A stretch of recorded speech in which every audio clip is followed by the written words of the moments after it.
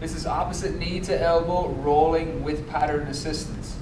We're using a kid's ball right here. You can use a ball, you can use a soccer ball, a towel, anything to where it assists you to get your knee towards your elbow.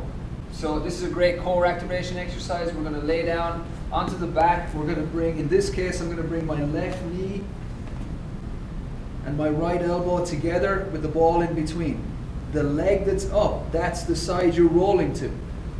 The leg and the arm that are not in the center are going to be straight. So the left arm is going to be straight over the head, the right leg is going to be straight down below.